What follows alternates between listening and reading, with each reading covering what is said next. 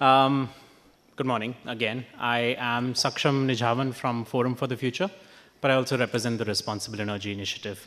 We're very happy to host all of you for the first Responsible Renewable Energy Summit. We're humbled by the turnout today. It's, like I said, it's always a great problem to have when you've got a lot of people because there's a lot to learn today. And I hope you will find the discussions today insightful and inspiring. Before we begin, may I please request you to put your mobile phones on silent if you haven't. Just take 10 seconds to just check if your mobile phones are on silent. If you would like to take a phone call, please go to the back side and behind the doors, and there's a lot of space for you to take your phone calls. Please feel free to do so if you've got urgent work. We've confirmed with the venue team. There are no fire drills planned for today. So if you hear a fire alarm, follow the fire exit signs towards the fire exit doors. There is an open area towards the right side if you face the back, where the lunch will be served. That's another area for you to gather in case there is a fire alarm as well. If there's any other emergency, we've got the organizing team, or you can contact the venue team, being led by Rajendra. There is an ambulance on call here 24/7. So just in case there's an emergency, please let us know as well. Moving on to the summit today. In the summit today, we will have 3 panel discussions and a few keynote speeches as well. We will start with a welcome note and an expert note, and then we'll move on to the first panel discussion that focuses on the role of investment in driving responsible renewable energy and raising the ambition of the sector. After the first panel discussion, we will have the keynote speech from Mr. Rajnath Ram from Niti Aayog around 12 o'clock. And then we'll move on to the second panel discussion that will discuss how do we site renewable energy in a more responsible manner on low impact siting and responsible land use as well.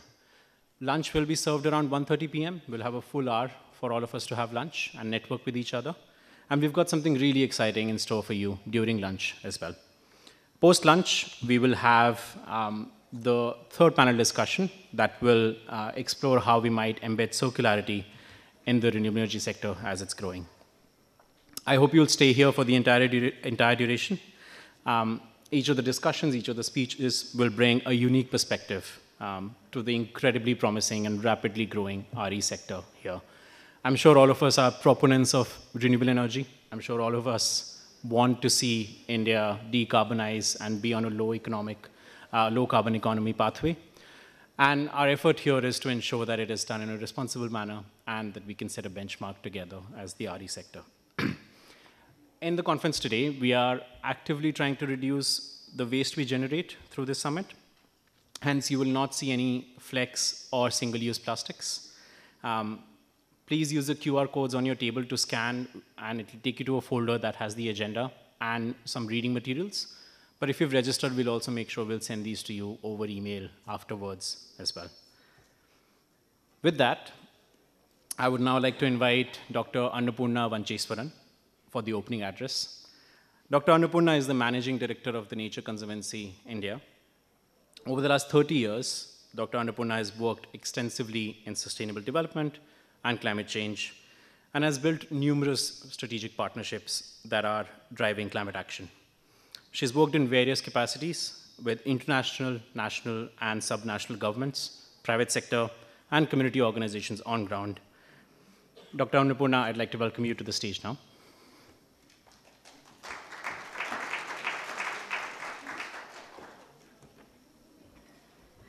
Thank you so much, Saksham. And I think now I need to know that I should not let my colleagues in my office to give you a CV of mine. So, but I am delighted. He said it would be the opening address, but I would like to welcome you all to this first Renewable Energy Summit, and glad to have you all join us this morning.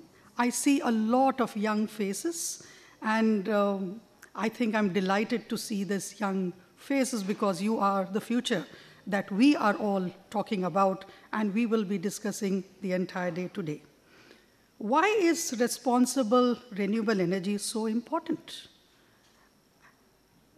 Well, when we hear from the set of experts today which have been gathered, and I'm so glad to see some of the people that I know from the energy sector. It's been delightful that we are all connecting after a little bit of COVID times and times when I was detached.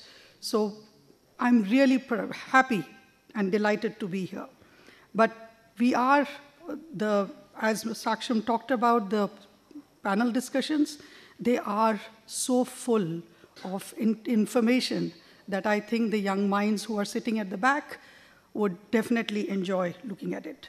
But before I welcome you all, but I would also like to thank Forum for the Future, Vasudha Foundation, the National Solar Energy Federation of India, Climate Trends, and of course, my organization, the Nature Conservancy, to have managed to have set up this platform today for all of us. The key questions in the panel discussions the summit will attempt to explore are: how do we ensure the development of RE to be in sync with the environment and social well-being?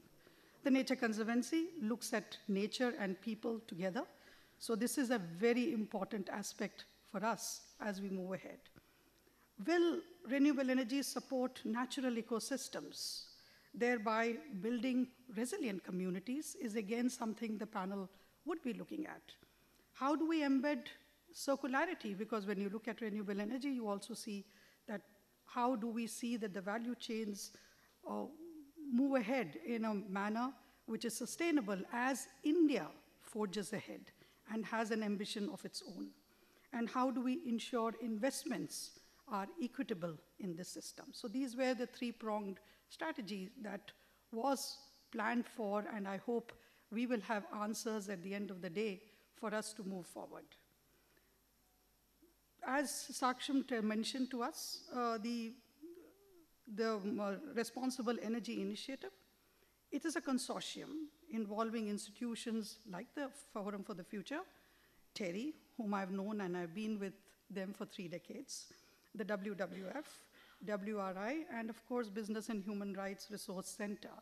And all of them seek all the above that we are going to be discussing today.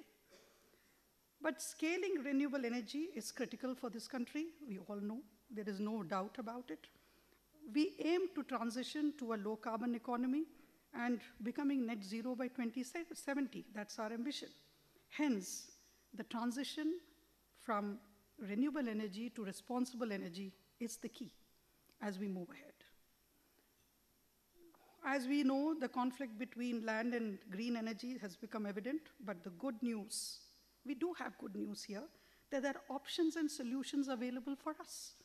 And as very clearly we say that a TNC study that suggested that degraded wasteland with low biodiversity and livelihood value and converted lands across India has a potential for almost 4 times the RE target that we have, which is 500 gigawatts. And this commitment that was there in COP26 can very easily be realized. So we don't have, we have solutions with us. I don't know, many of you would be aware of the SiteRight tool that the TNC has developed, where it is created to identify areas where solar and wind development is less likely to encounter social and ecological conflicts. So we already have a tool with us which can make this, which can provide impetus to all the work that we aim. The need of the hour is in developing and adapting innovative technologies to minimize the impact of renewable energy projects on land use. We have an opportunity again in hand in repurposing land. So we do have solutions with us. The redevelopment and repurposing of abandoned mining lands for renewable energy development is an example. I would not go into figures because I have experts here, but as it said, that even if we use 30% of this land which can be repurposed, which can be done very easily, we can get about 25 to 30 gigawatts of solar energy by 2030. So that's again something that we should look and ponder about. Thus, prioritizing these low impact land parcels for RE development would need the necessary impetus by thought leadership that is in this room, by governments, both center and the state, and international institutions. And hence, I think it is important that this summit manages to, and I hope at the end of it, it manages to come out with a call of action in building India, which is powered by clean and green energy, and also ensuring that there is a thriving biodiversity in the country with harmony of people and nature. With this, may I welcome you all again, and I look forward to a very exciting deliberation the entire day. Thank you, Saksham.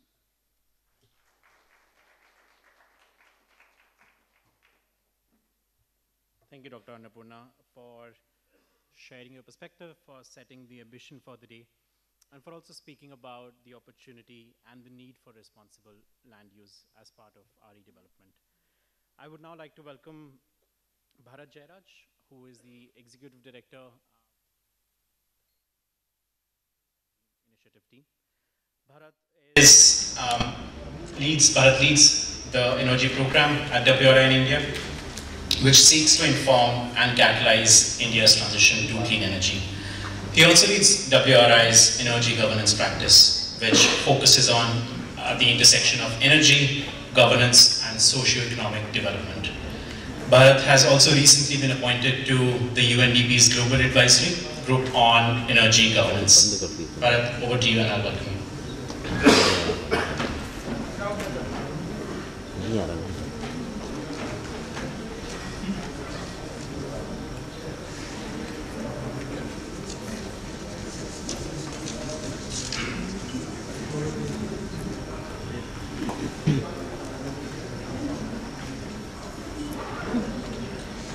Thank you, Saksham.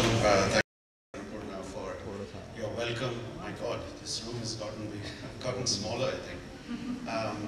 It was a tough one. We had to pick this date. It was a lot of people told us they had other things to do today, so we tried our best. We got the hall name changed, just so you can feel like it's a little bit connected with February 14th. But thank you all for coming today, this morning, and hopefully you'll stay to the end of the day. This is first responsible Renewable Energy Summit. The initiative itself, we've heard Saksham talk about, is now 3.5 years old. It was aimed as a multi-year program. As a sector. The idea is to ensure that renewable energy in India achieves its full potential and creates value in a way that is ecologically safe, respects rights, and is socially just. And this collaborative initiative, again, we've economized and only put up 4. If you were to click it, opens up to 10 logos. The idea is that that's the kind of challenge we're trying to deal with. No one organization, no one entity, no one country can solve this. It's going to need collaboration, and across just think tanks and so on. It's going to need private sector, it's going to need investors, it's going to need governments to step up. And I'm grateful that we already have, we have benefited as the Responsible Energy Initiative. There's an initial cohort of about 25 renewable energy companies and investors and so on who've stepped up.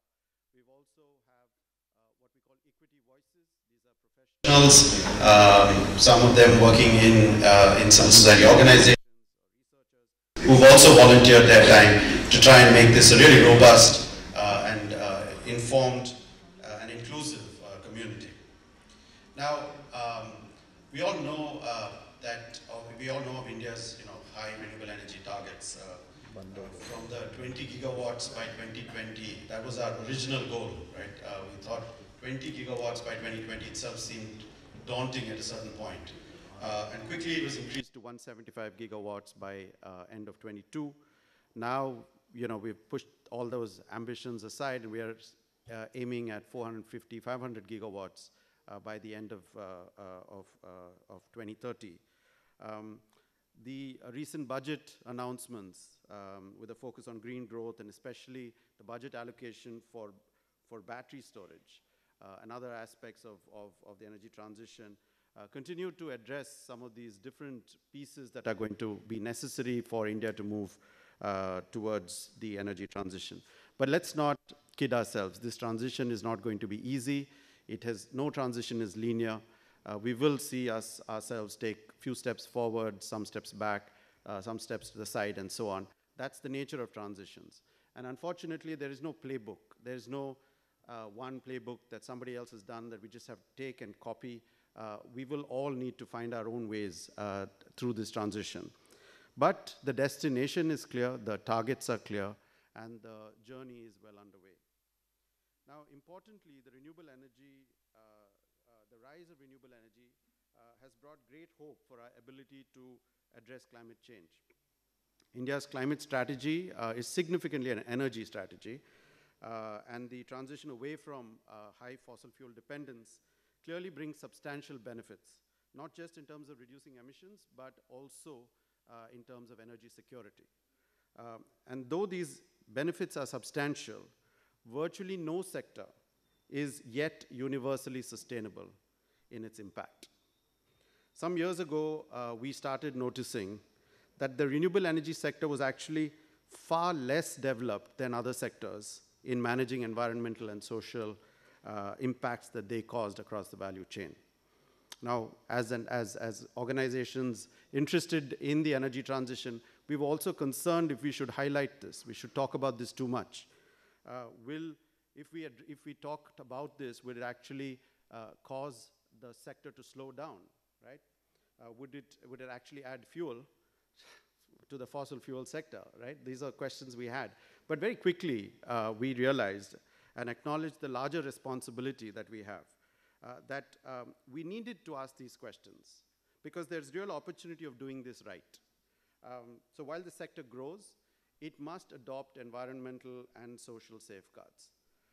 After all, renewable energy is and will continue to be very important for the future of this country and the globe.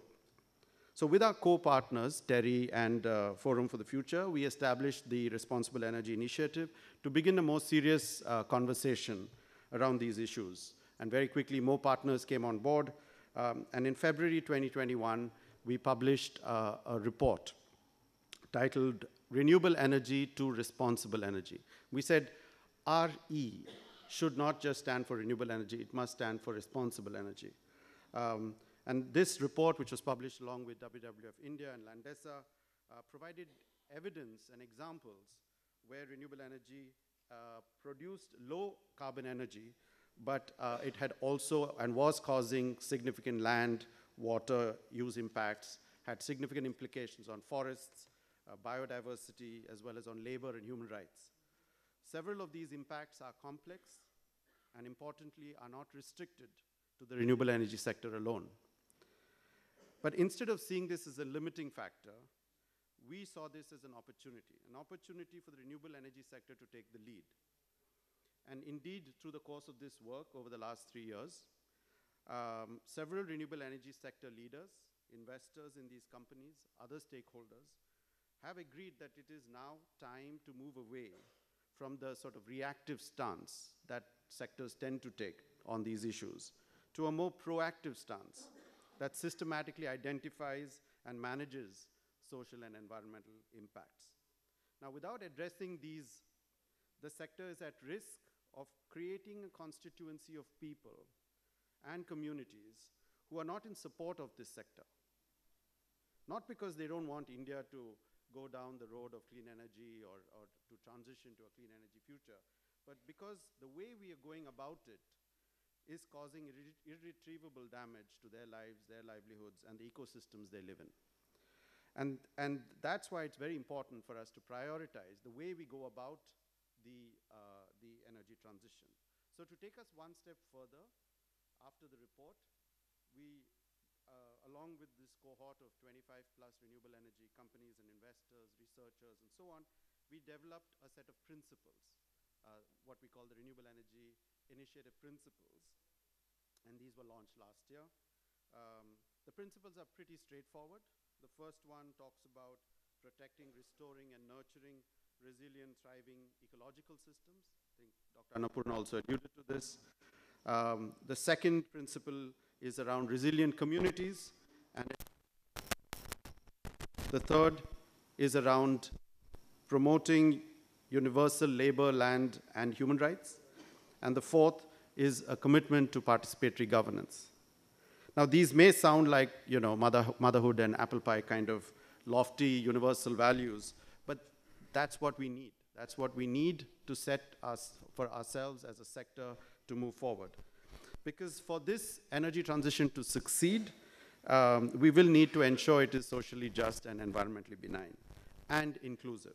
And over the past few months, we have attempted to convert these principles into specific pilot projects. So what does this mean, inclusive workforce? What does this mean, thriving ecological systems, right? What does that actually mean when you try and implement it in a renewable energy project? So over these last few months, we've identified some of these pilots, and my colleague Anna from Forum will talk a bit more about this. Because these are not just goals that we should aspire for, these must become the way we will, the way the sector grows. And these are actions that we should be able to show others and how they can be implemented and scaled. You heard, again, Dr. Annapurna just briefly talk about SiteRight. This is one of those tools that can help get the renewable energy sector to be located in the more appropriate areas. I want to highlight 3 more points before I close that we must address collectively. The first is on the circularity question, circularity in renewable energy systems and value chains. In renewable energy systems, when we use the word renewable, what we mean is the fuel. Only the fuel is renewable, not the rest of the energy system. And we know already a significant number of materials and minerals that are going to be needed for India's renewable energy growth as we think of going from where we are to 450 or 500 gigawatts. And then there's the issue of waste generated. After these products are used, all of them have specific lifespans, and so the issue of waste, recycling, so on and so forth. Not just for solar panels and windmills, but also for batteries and other storage technologies that will be needed to be deployed alongside for the energy transition to truly happen. So that is a sort of very important question. The second is on accountability and participatory governance. Now, currently, renewable energy projects are exempt from very basic environmental and social impact assessment regimes that apply to other energy projects, to other infrastructure projects. Now, while this may have been necessary when the sector was in its nascent stage, perhaps this is the time for us to review it and to see if at least the mature technologies that are around us, those that have achieved grid parity and so on, that it's a time for us to design and develop appropriate regimes to ensure we study these impacts. The advantage of an environmental impact assessment or social impact assessment or those types of tools is that it helps you identify upfront what potential impacts there may be, and then you design ways to minimize it and mitigate it upfront, not wait for it to happen on the ground. Also importantly, how can we create spaces and venues for people who are likely to be adversely impacted by these projects to be able to voice their concerns? And finally, on distributive equity, how can we make sure there's fairness in the distribution of costs and benefits of the energy transition? Specifically, how do we socialize the benefits but not the costs? So everyone should benefit from the energy transition, but the costs should not be disproportionately levied on the poor. Now, these are important questions, and I know that we already have a sort of packed panel. I'm hoping that some of the panelists will focus or at least touch on these issues. Today, we have a galaxy of experts, and I'm pretty keen for us to get on with that part. But let me use this opportunity to also invite those of you who are sort of new to the Responsible Energy Initiative efforts and just say that if you have ideas, you want to come on board, please let us know. We are very keen to expand and grow this consortium, this collaboration. And I can also tell you that over the coming months, this is going to significantly gain prominence, including at the next COP 28, because these are the issues of today. And as countries are transitioning to clean energy, transitioning to higher renewable energy, we will need to get ahead of this. And I'm really glad that in India, given India's, this coincidentally, India's sort of presidency of the G20 and the CEM and so on, that in India we also have a head start with the Responsible Energy Initiative. And I hope we can all collectively work together and create and support a responsible renewable energy sector. Thank you.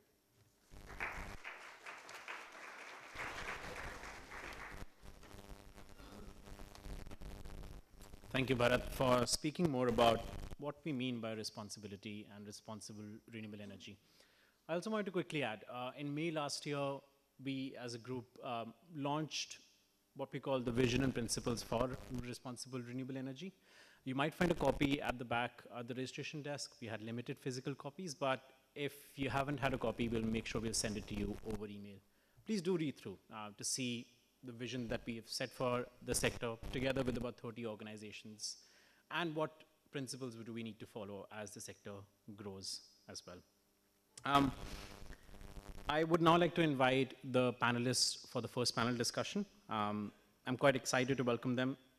I'd like to invite Ritu, Swami, Bhargavi, Puneet, Vivek, Subramaniam to the stage. Kirti, if you wanted to keep the name tags. If you folks want to take your seats. Here, I'll quickly introduce the moderator. This panel discussion will explore the role of investment and finance, very important tool in driving renewable energy, and supporting the RE sector to set a benchmark in terms of the value it creates for everyone, beyond shareholders, beyond the immediate companies, for each and every citizen as well. The panel will be moderated by Ritu Kumar, who is a senior director at TPG. Ritu has deep expertise in environmental economics, global ESG, and has donned many hats in the investment space through UNIDO, development finance institutions, global investment committees, and private equity firms.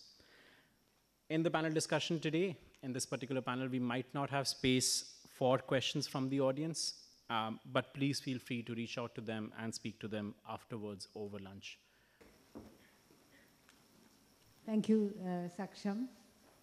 Thank you to Forum, to WRI, to the other Vasudev Foundation and the other organizers. Not only for today, but for your patience over the last couple of years in bringing this forum to life. I know it's been a pretty long journey, but I think it's worth it. So thank you very much for that. And thank you for inviting me and the panelists we have today to talk about how investment and ESG can work together to make this sector more responsible than it currently is. I'm not going to repeat what Annapurna and Bharat have said, because I think they've laid out some of the issues in a very clear and succinct manner. I just want to say that, my firm, TPG, which is a global private equity investor, investing in different parts of the world, including the US, EU, India, Southeast Asia, we face the same issues. We are an impact investor. We have a $7 billion climate fund that we are deploying across the globe. And the issues that Bharat has mentioned today are pretty much common in almost every country. When I started working with TPG, realized that it's not just, in the emerging markets or India that we face, challenges on how to work any sector in a more responsible manner. We have the same issues in the US. We have a few investments in this sector. in the renewable energy sector there. And we have, issues relating to community tensions with local communities who bear the brunt of environmental impacts. But there are two challenges in this sector that I want to highlight, which have been referred to before, but which I think, to my mind, are really germane to the sustainability of the renewable energy sector. One of them is issues around supply chains. We know, especially in the solar sector, which is growing so fast in India and across the world, we know that there has been a lot of attention and focus on supply chains and human rights issues and abuses. And a lot of this stems from the fact that, the supply chain suppliers are based in China, and a lot of the modules come from China, the solar modules come from China, and the polysilicon comes in the value chain comes from regions in the Xinjiang province, which have been targeted by civil society organizations and others for human rights abuses, forced labor issues. And this has become a major, major issue across the world. Governments have reacted in different ways. The US has come up with regulation. They have banned imports from suppliers from China that have been exposed to forced labor. We have the Inflation Reduction Act. I mean, the ban is a penalty, but at the same time, the US government has come out with the Inflation Reduction Act, which provides an incentive for local manufacture, which is free from human rights abuses, forced labor, etc. So that is one issue, which I think is also pertinent to India. We have in India, we are also sourcing from China, but I think the challenge is how do we come up with alternative suppliers that are clean in this sense, not just green, but also clean in the social sense. The other issue, which again has been, which Bharat has referred to, is how do we make this transition just? And I think that is really, really important for India, How do we ensure that nobody is left behind? Green is not always clean, is what I'm saying, So we do, and Annapurna mentioned, that some of the old mining sites should be rehabilitated and used for solar. But my question really, and this is something I'd like to ask all the panelists also to address as they make their comments, is how do we ensure that we don't create stranded assets, we don't create stranded workers? Because in this process of decarbonization, a lot of people are going to lose their jobs.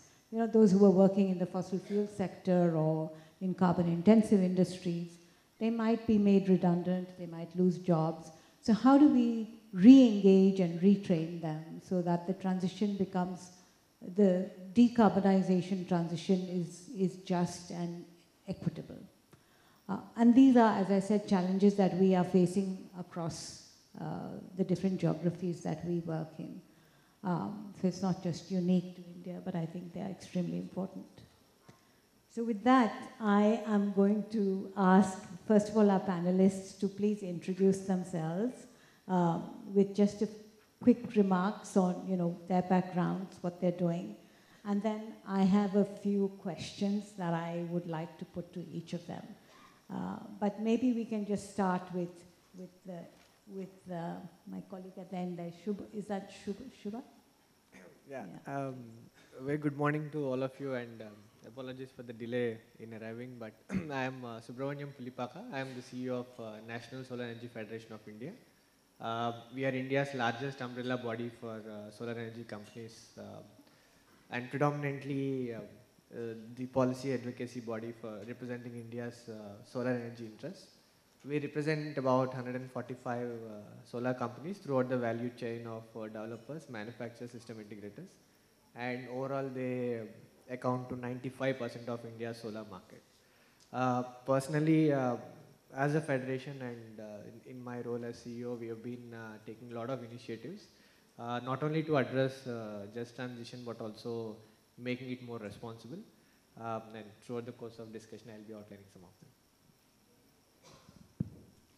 Thank you, Ritu, and good morning, everybody. I'm Vivek Adhya, work in the climate and sustainability practice at the Boston Consulting Group. I've been in this space over the last 18 years now, and my first entrance into climate or sustainability came in from a responsible investment point of view, where I was managing a solid waste management plant for the city of Kolhapur and got carbon credits and got that investment to really set the path here. Thank you again, Forum and other partners, colleagues, for having me here, and we'll try and share the perspectives. We've been working very closely with a lot of investors on ESG, on responsible investing, so we'll try and share a few insights. Hello, everyone. Yeah, I'm Bhargavi. Yeah, I'm Bhargavi, and I'm an independent researcher and educator. I'm also a trustee of an NGO called Environment Support Group in Bangalore.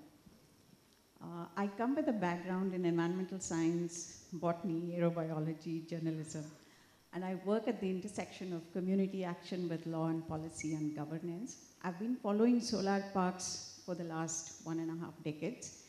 I've been watching the Pavagada Solar Park since its inception, and I've also been part of the fact-finding committee on the Mikirbamuni Solar Park in Assam, and I've also studied a couple of other solar parks, thanks to Saksham, Bharat, and others, because I've been part of this journey since its inception here too.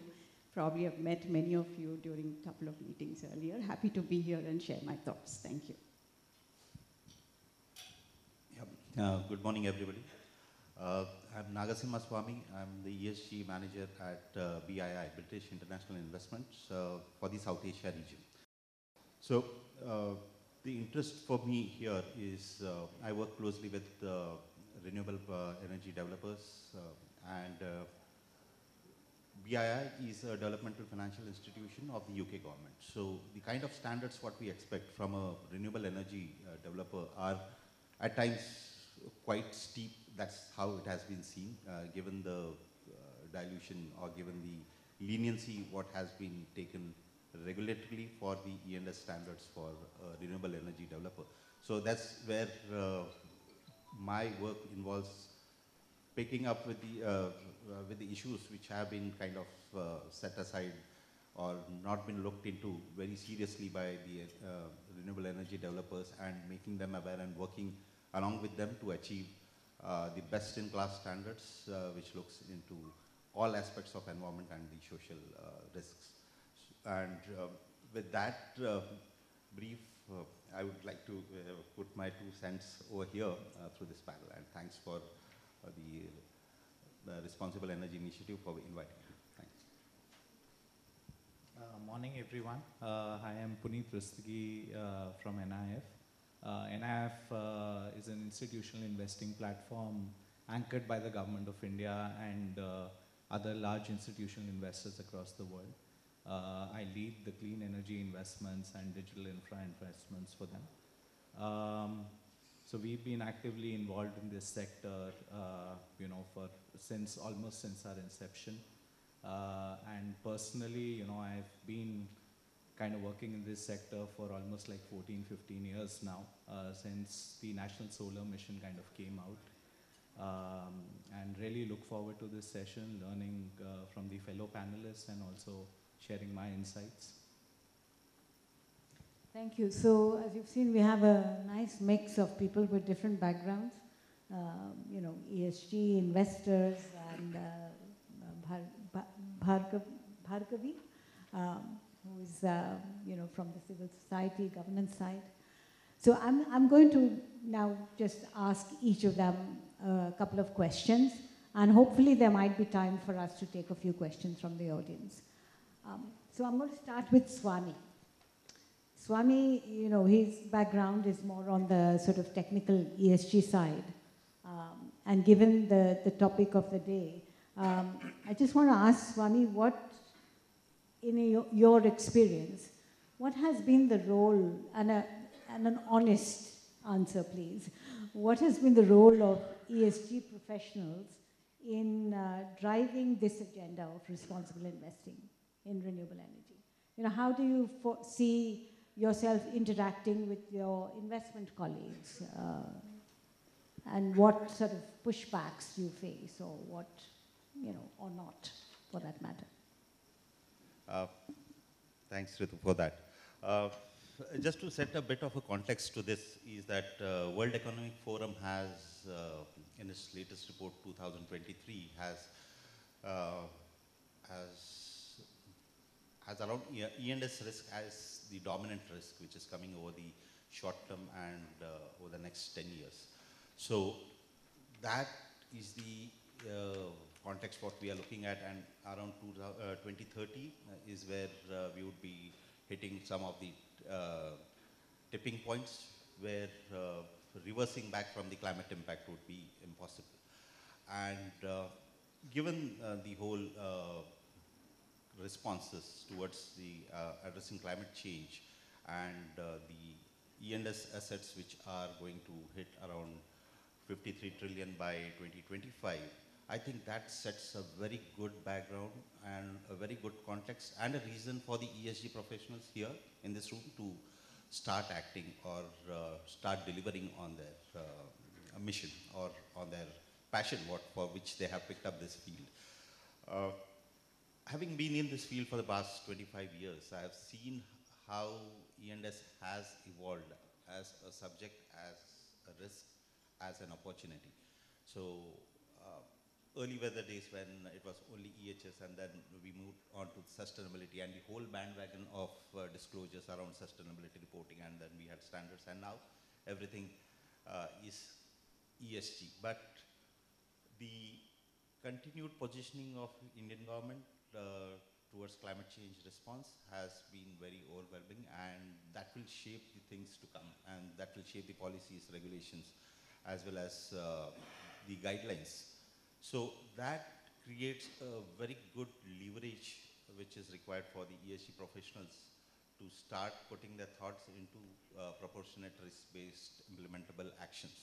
So that's where ESG professionals should be very happy to be in the current scenario where it is backed up by the India's or the government's whole policy and the thought process. So equally is the global movement to address the climate change risk. And when it comes to the investment, yes, the fight still continues, but you may not be required to fight the battles which I fought back, because the resistance has slowly reduced, the denial has been reduced to a greater extent, and they also understand the plus points and the opportunity side of addressing climate change risk. And that's where you are in a better position in this current scenario, wherein you can deliver on your passion. The other thing is very important is to cut through the shades of green, which is very important, because a lot of disclosures have come around, and these disclosures are actually pushing companies or organizations to pick up something which may not be the greenest, or which may not actually address the whole life cycle risk of any given sector. So that's where cutting through the shades of green and addressing and looking at a business activity through its life cycle approach is a must. Yeah. Thank you, Swami. So hope there, and also a word of caution about greenwashing, because there's a lot of that happening as well, as we know. So thank you for that. So let me now turn to an investor, to Puneet. So, you know, just from a purely investment perspective, what do you think is the main challenge that you in NIF or just generally face in ensuring that, you know, the returns that you get, which are very attractive now, the returns from investing in renewable energy, are also balanced by doing it in a responsible manner? What are the key challenges you face, having heard about what Swami has just said as well? See, I think, interestingly, I think when we were setting up NIF, ESG was one of the,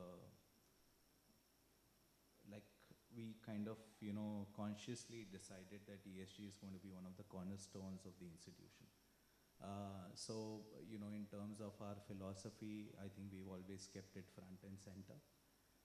I think the key challenge, and it's also been a perception that some of these things, when you try to do them responsibly, cost a lot. They actually don't. If you were to kind of just look at this purely on a return basis, it's not a lot of money. Yes, and I'll come to one of the points, which was raised earlier by you, Ritu, on the supply chain, which is a more fundamental, I would say, industry-wide issue, and it would take more than for, someone like us, or, it's a more collective effort, which would be required to kind of mitigate that piece. But otherwise, just kind of doing this, either at the community level or any of the other things, I don't see a lot of challenge. The other piece is more a attitude change. A lot of these people, at our platforms are really people who've had this mindset of infrastructure development. For them, ESG is still a more tick in the box. I think embedding that culture has been, to some extent, been a challenge. It takes time, for them to kind of think about that more subconsciously. Till now, it's been more a compliance activity, okay, this is what needs to be done. But really, kind of looking at it in that sense that, okay, safety does matter, okay, or we need to, ensure that this thing needs to be done in the right manner, taking care of the biodiversity, for any local site or any of those things. So it's taken time, but it's getting there. The supply chain, of course, has been a big challenge. And, to be honest, I don't think it's going to get solved, at least in the next 5-7 years. There is a very, very large dependence on China. I think all of us can claim that we can essentially mitigate this issue, but globally, just from the polysilicon refining piece of itself, 80-85% of the market is controlled by China. So you can make everything else out there in the supply chain, but the polysilicon is going to come from those places. The government has been doing a lot. The PLI initiative, the production-linked incentive is one step in that action. It's going to take some time to fructify that on the ground, but it's still some years away. Yeah. So can I just follow up on that issue? You mentioned briefly that, the sector needs to work together to address this, I think, a very important issue. Are there any initiatives in India that have started, sector-wide? And maybe, our colleague from the Solar Federation can also address this when we come to you. But, is there any activity now that is, I'm not talking about government intervention, but just as a sector, voluntary initiatives that can be sort of promoted? So see, it's still, there is of course a collective effort, around the Solar Power Developers Association, which is a collective of all the developers which are trying to work through this issue. But it's been difficult to kind of transition. One possible solution has been at least to partly mitigate by setting up facilities in India for the local manufacturing, for the domestic manufacturing. But that's still only, with cells and modules. As I suggested, right, the polysilicon refining, the wafer manufacturing still continues to be something where we are dependent on China. The next few years, some of the larger players in the country today are taking up those things. Hopefully in the next 3 to 4 years, we will see some integration, from a supply chain perspective within India itself. Let me then actually ask Subbu to maybe address that question, and then I'll ask a couple of others. Yep, thank you very much. And building on what Mr. Rustagi said, I think for any sector, if you look at it, the policy and the implementation part evolves as the sector grows. Uh, 10 years before, our installed capacity was less than 1.5 gigawatt. Today we are sitting at 64.2 gigawatt, and if things go well, 1 year from now I'll cross 80 gigawatt. So this 80 gigawatt of installations have taught us a lot on how we face these challenges when we go on ground. Starting from the supply chain issues, if I start addressing one by one, uh, there was a point where we were the third largest exporter of modules and cells. Today we are the largest importer. Uh, we have less than 1% of cell manufacturing in the world and less than 1.5% of module manufacturing in the world. But now PLI is in place, and if things go right, with both PLIs, we are projected to add at least 65 gigawatt of direct module manufacturing capacity end to end, from cell, wafer, ingot and polysilicon by the end of 2025-2026. So this is a good step towards achieving self-reliance, sustainability, as well as decreasing our import dependency while leading to our energy security. But on the implementation side, when we look at it, it has always been a road filled with challenges.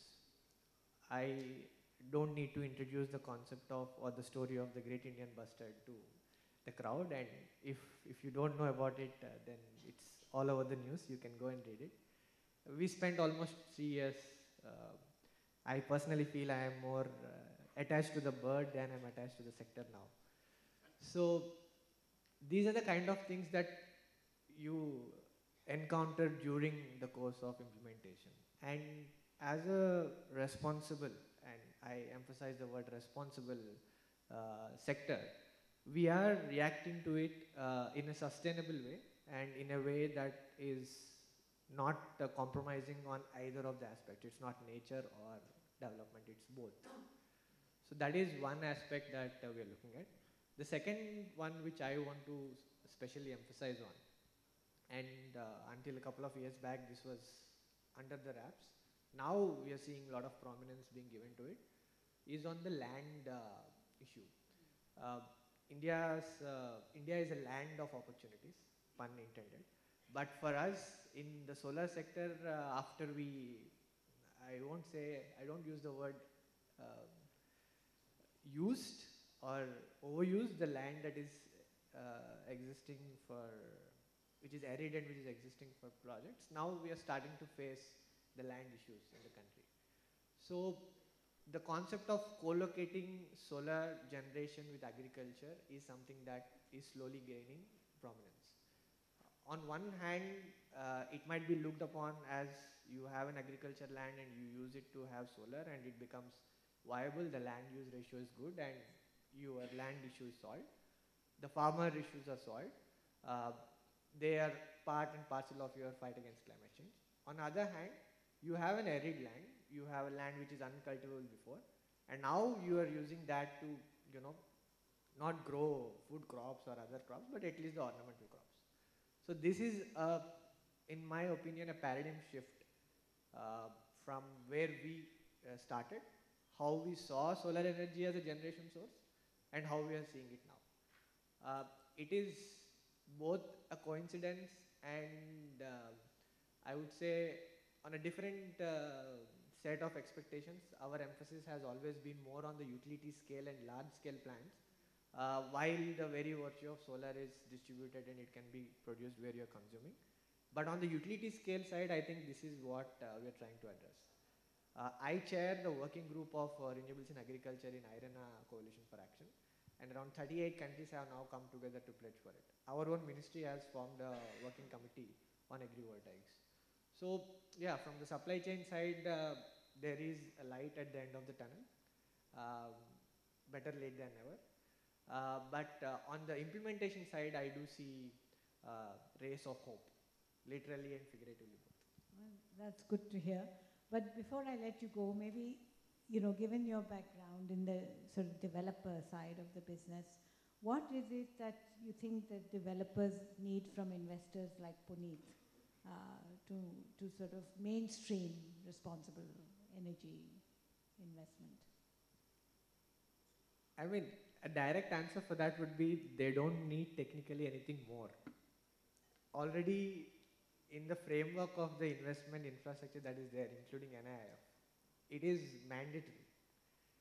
And to begin with, any... Can I just qualify my question? Yeah. So NIIF, we know, are sort of probably leaders in this, but other investors who are not thinking about it so seriously. Sure. So by and large, fortunately, most of the investors are thinking about it. But when I see the trend of investment coming into India, renewables is a 100% FDI sector. We have had a healthy mix of institutional investors, sovereign funds, indigenous funds from different countries, including India there. More or less, most of them did have, if not a generic, but a very strict framework for these things.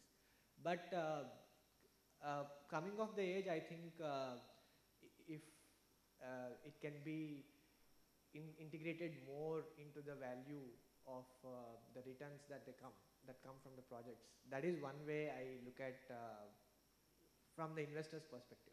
Again, I am all for investors not giving a free hand to developers, and developers strictly adhering to investor frameworks and guidelines. But there's a healthy pattern, I should say, in the last 4 years. I categorize the discussion on responsible renewable energy in 2 timelines. One is before GIB and one is after GIB. So before GIB, the narrative was mostly on, okay, solar is there, it itself is sustainable, you are contributing to the carbon mitigation, climate change mitigation. Now post GIB, now there are additional checks and balances that are there in the investing ecosystem that they are there. And that is good for the sector, not only for solar. Now I'm looking at, the budget has given a green light for pumped hydro policy, gigawatt scale storage projects. So all of them will definitely fall under this ambit, and you cannot take solar from this picture away. Thank you, Subha. Vivek, what do you think from your perspective? You're now with BCG, you've had plenty of, many years of experience working in this field. What do you think are some of the bottlenecks in mobilizing capital? Not so much in sort of deploying it, but in mobilizing capital towards not just renewable energy, but responsible renewable energy investment? No, of course, I think I'll build up from what my co-panelists suggested. I think there are still a few bottlenecks, and that's why we were asking these questions in the morning and what we are looking at today.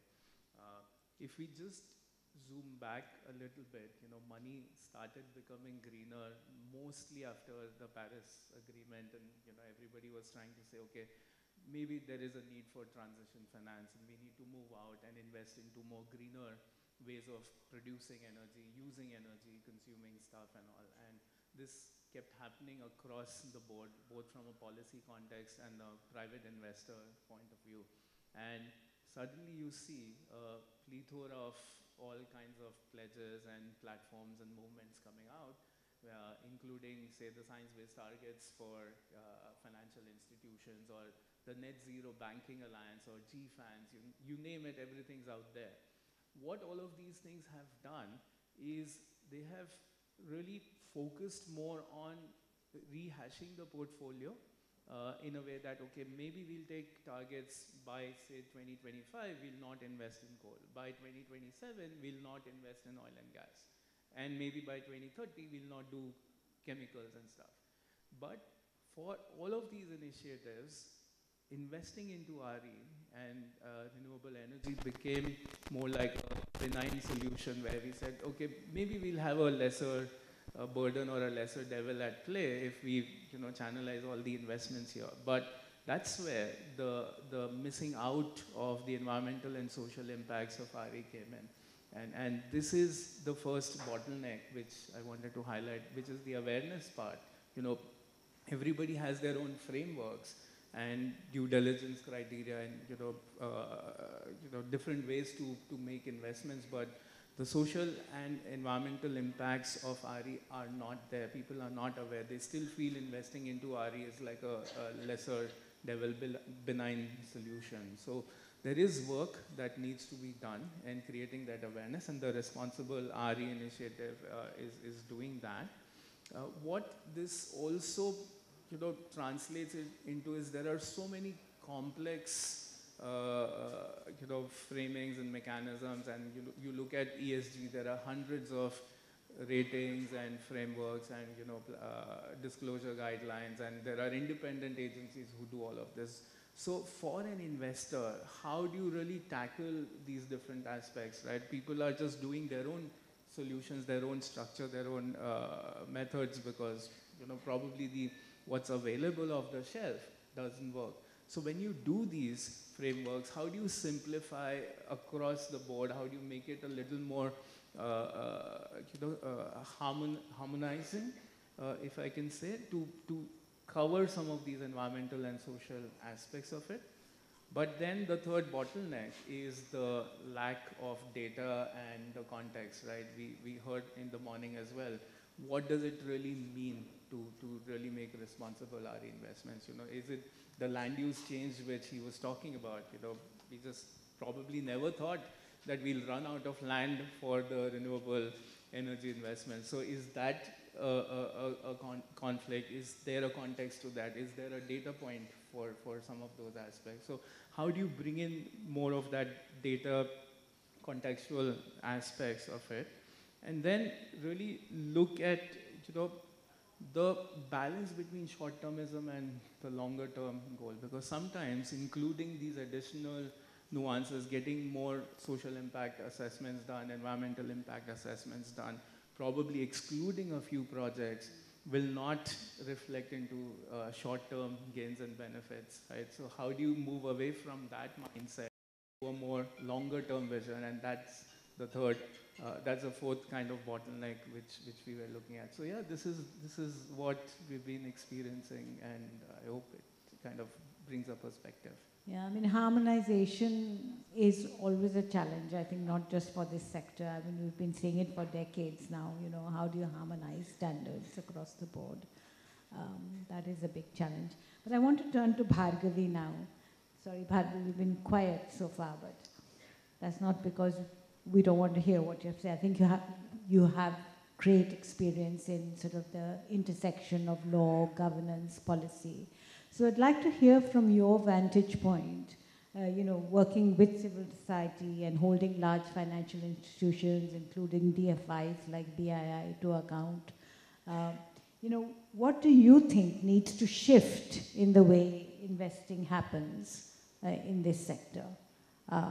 And I'd like you to maybe just think a little bit about how we can make this transition more just from a societal point of view. Yeah, thank you. So first of all, I think we all need to go back to the fact that RE projects had been removed from the purview of environmental clearance and EIAs. This was challenged way back in 2012 at the National Green Tribunal, and the National Green Tribunal directed the MOEF and CC to revisit that decision. But that has not been done, so that needs to be pushed, and we need to get RE projects back in the purview of EC and EIAs. Because that is the only way that it is open to public review.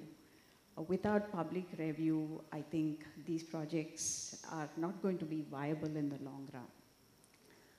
The next thing is, I think we need to make sure local communities are part of it, because we spoke about land. Although we have the 2013 LAR Act, everywhere land is being taken under lease, or local state laws, land laws were reformed to aid RE projects. And that has not been fair on local communities. So we need to give people an option of the LAR Act, so that if they want to sell and resettle, then it's a fair process. The third thing is about the siting of the projects itself. Most of the projects where RE projects have come up are areas which are already very low in all the indicators. Take Pavagada, for instance. Take Koppal, for instance. The next project, big project that's coming up is in Koppal. It's already way down in the global hunger index and maternal mortality, infant mortality, all of that. And we are pushing this community into deep intergenerational poverty because the lease amount of 21,000 rupees per acre per annum is not going to sustain these communities. There is no food at the household level. Girl children are being pulled out of school. Child marriage is happening. Human trafficking has started in these areas. And that again is going to bear the brunt on the girl child because she's not ready for a reproductive life cycle, and we're going to have long-term issues of infant mortality and maternal mortality. So we need to think on those terms. And we also need to ensure that we are not installing RE projects in the commons. Pavagada, Reva, wherever you go, you see that most of the commons have been appropriated. It is sitting on lake beds, it is sitting on river beds, it is sitting on grazing pastures, and this has displaced local livelihoods. And these are communities who have no other alternatives. It is the agro-pastoral livelihoods. So now in the process of saying no to coal and installing RE, the north and the northeast of India, we're going to have a bunch of communities who will be pushed out of coal. And in the south and the southwest, we're going to have another bunch of people who are going to be pushed out of their livelihoods because of RE. And we don't have an alternate plan in place for them. And looking at the skills, there are very few skill building centers across the country. Most of the Vayu Mitra, Varun Mitra projects are happening in cities and they're not accessible to rural people. And look at the employment itself. Pavagada, which originally had some 4,000 people working there, today has some 1,500 people, of which only 800 are on a permanent payroll. So the RE sector doesn't really create so many permanent jobs. So we need to look at those aspects as well. And public review, like I said, is very important because it is only then that we can fix the nuts and bolts of the entire thing. And the last thing I would like to say is it has to be in consonance with the public trust doctrine, the intergenerational principle, equity principle, then the precautionary principle, all those principles of environmental jurisprudence have to be borne in mind. And financiers have to do some due diligence at the land level, at the community level, because that is very, very important. And non-conventional energy is a subject of the panchayats. The 11th and the 12th schedules very clearly mention that, but unfortunately local governments have been kept out of this entire process. We've created parastatals, and parastatals cannot be held accountable at all. So the entire public consultation processes happen online and very tokenistic. So local governments have no say in the matter. And this is a subject of the local government. So we have to bring them on board. Only when, all these boxes are ticked, I think it is going to be a good and a fair transition. And given that what the country woke up to the Adani scandal, I think we have to be very, very cautious. And probably many of you are already aware that there is a Columbia University study which shows that solar irradiation is going to reduce in the southwest Indian belt. So if we are investing so much money there, what's going to happen to that? If we are not going to be able to make that much amount of energy, will it be another project where, a few years back, in the name of Jatropa biofuels, so much of money was invested and so much saplings and other things were grown on people's farming lands, and one fine day they just shut shop and they all move to Africa. Are we going to do that with this as well? So these are questions that need to be answered, and I also think that financiers, developers need to engage with civil society, local civil society, academia, local community, and local governments. Only when everybody come to the table, we'll be able to make this a just and a fair transition. Thank you. Thank you, Bhargavi, for those very, very sobering comments. I think, brings us back to reality. Puneet, can I ask you to, if possible, to respond to the challenges that Bhargavi has laid out? Sure. Yeah, no. I think some of them are valid challenges, and there are no perfect answers for these. Some of these situations will continue to evolve. In terms of, today, yes, the consultations may happen on a limited basis, some of these things continue to happen. But I think it's still like it's an evolving situation. I think it's an evolving situation. We are trying to kind of work on some of these issues through community development programs and ensuring that, most of our projects, at least whatever semi-skilled jobs are there, are going to the local public today.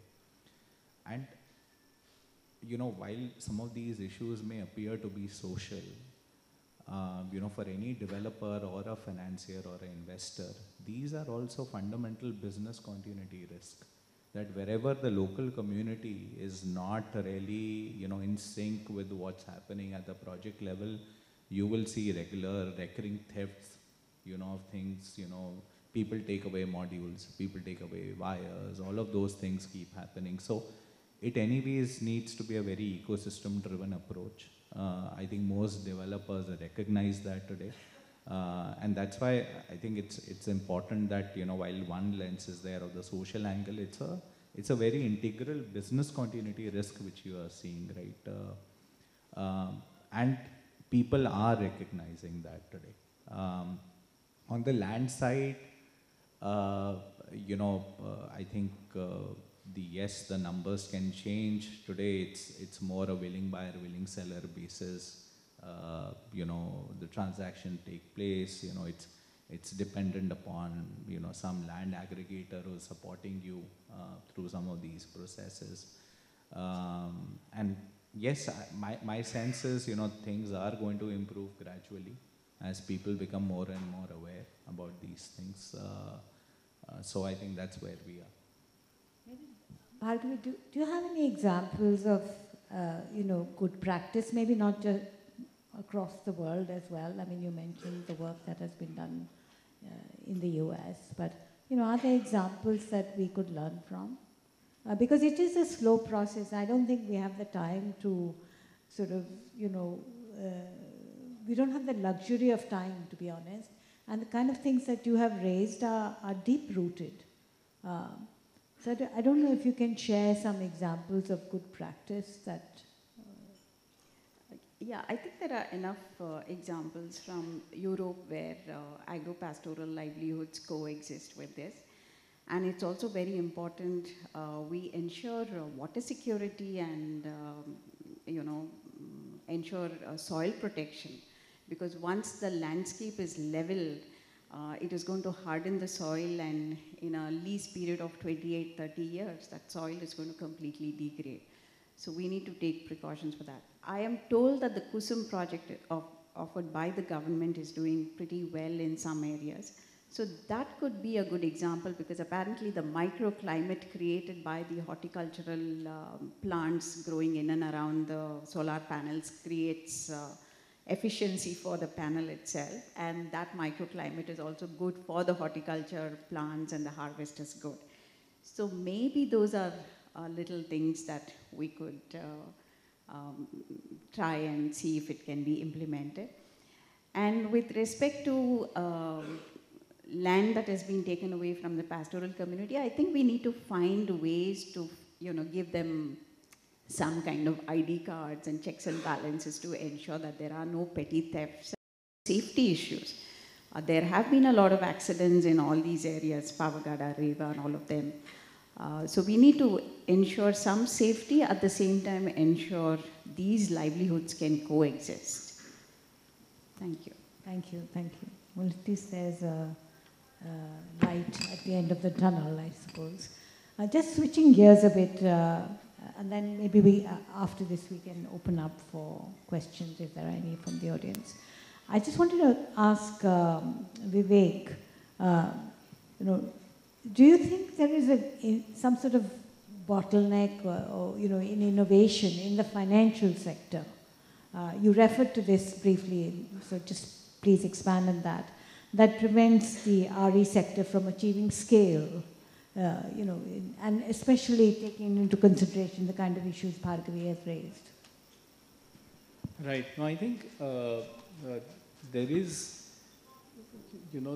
hope, and I'll probably add in terms of how that bottleneck in the financial sector can be looked at to drive really scalable, responsible RE solutions. And so should we be thinking of like a JETP, Just Energy Transitions Partnership equivalent, kind of a platform, or should we be looking at some kind of a, India's presidency is there for G20, so maybe a G20 fund on responsible investments or something. But these are all wish list kind of solutions. What I'm really seeing on ground is how programs are being designed to take this into consideration. So for example, when you look at any of the grid connected RE solutions, it's usually at a place which is far off, and it's affecting the indigenous communities or people who do not have much access.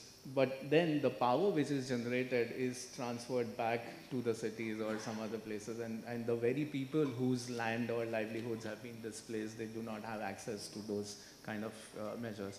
So what Nepal is doing, for example, is, with a terrain like Nepal where you have different pockets which are not connected to the grid, and they always kind of keep breaking down. They've been designing programs where they engage with a literal sense of sweat equity, where they look at the indigenous people, they bring in the local communities, involve them into the projects, make them as equity partners, get the labor and livelihoods coming out of that, and plus they have a share on the power that's been generated and stuff. So these kind of innovations really work well. There are a lot of blended finance facilities coming up from World Bank and the likes. So these also have their own set of environmental and social criteria to be met and stuff. So yeah. If I may add, we have, I agree mostly with the conflicts and the situation on ground that was outlined here. And as an industry body, we are privy to some of them. So to address them effectively, 22nd of this month, we are launching India Agri-PV Alliance here in Delhi. So this is an alliance that is consisting of not only the solar developers or manufacturers, but the farmers, civil societies, local communities, financing institutions, NBFCs, cooperatives, and the local governments. So we are dedicatedly forming a working committee under this alliance that will study the impact of renewables in the local communities and the aspect of inclusivity in the sector. Because we are a very strong proponent that solar energy in general, in specific, and renewables in general have the potential to uplift the socio-economic conditions. If they are doing otherwise, then we are not doing it right. So what is the situation on ground is privy to us. How to address it, we need minds to come together. There was a suggestion we also got that civil societies and local communities should also be involved. So we are trying to address that. In the first year, we are going to shortlist 2 states and shortlist specific regions in these states, and then do a deep dive approach into these regions, and then come up with solutions. The intent is very clear, from top to bottom. from the government side, from the association side, from the industry side, everything is clear. It's just that by the time the information passes from the grassroots to the top, we are either losing time, resources, or efforts. That is something that we are trying to address. That's very good to hear. And I think speed is of the essence here. So, Swami, do you have any comments to make on sort of some of the social aspects before we open up for questions? That's right, because some of our investments where BI has invested with the local developers, we have been putting up skill development centers, and the focus of the skill development centers is to impart new skills to the local unemployed youths, and also with the equal focus of involving women from that region. But we have had our experiences where culturally it has been difficult, especially in states like Rajasthan or even Anandpur, where we could not attract enough women to come and participate. But we have been working on that. Yes, thank you. I saw one hand raised over there, so please. Saksha?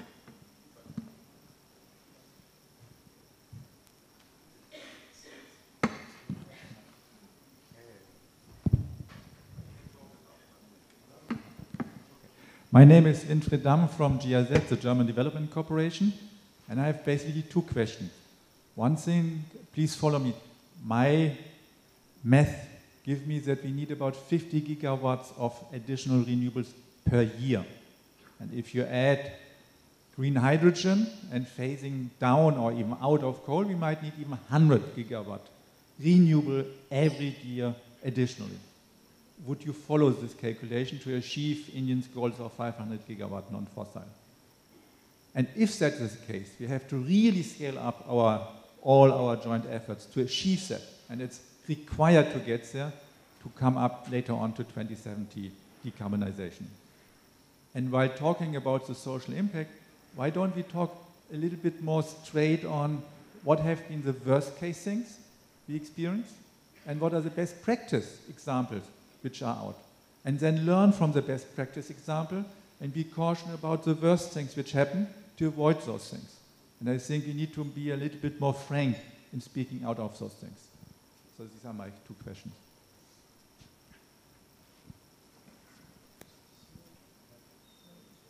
Yeah, no, I can react to some of those things. Yes, the numbers, are, if not exactly those, but of course in that magnitude. At least to just read the government's target for 2030, we require at least 50, 60 gigawatts every year, from here on. It's a large number, and, even if we were to kind of, let's say achieve 50% of that number, given where we are today, I think we will really need to recalibrate ourselves the way we are thinking about it. That's quite the reality. I think everyone, in the industry recognizes that. Just in terms of, the best practices or anything,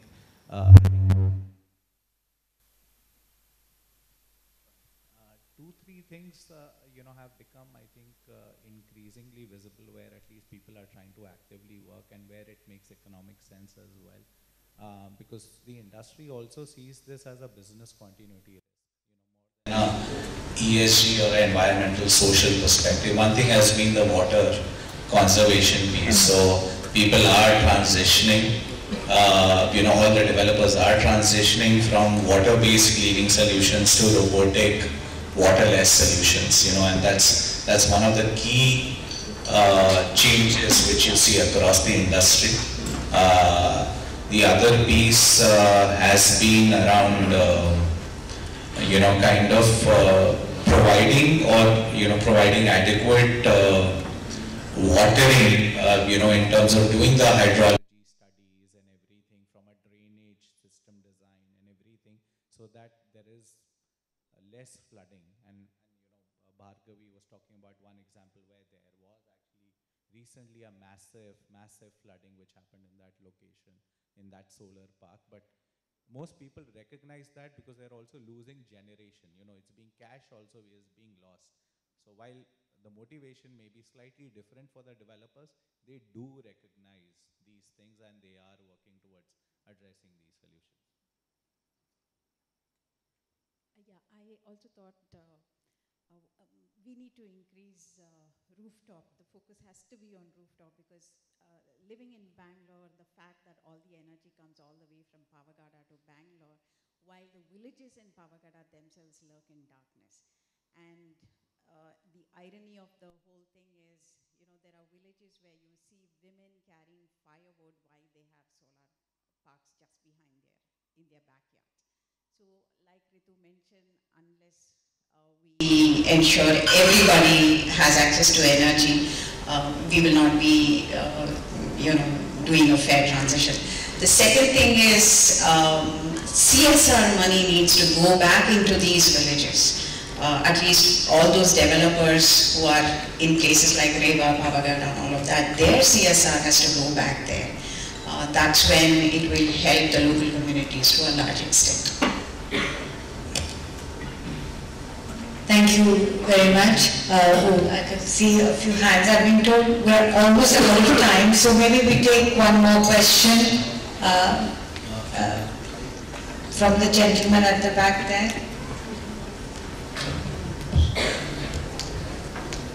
Thank you so much. My name is Kapil Navla, family with the UM and NITI Aayog. My question is very simple. If we look that this is the ideal we want to reach, where are we at the moment in terms of ESG? In respect of various projects, if you average them out, what would be your estimate that we are at 10%, 20%, 30%, or the range? As chairman, I can say my personal view is we are at 30%. But maybe that's a good way to end this session. Subbu, how much percent? 30, 20.